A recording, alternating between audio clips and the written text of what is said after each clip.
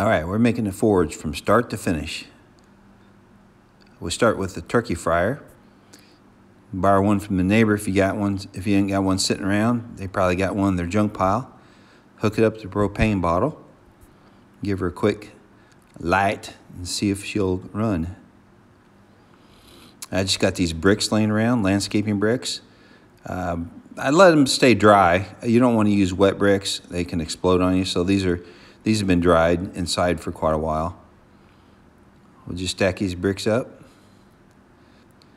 You gotta get a little air on it to help with the air fuel mixture. And we got that little piece of bar, nice and hot, and it will forge.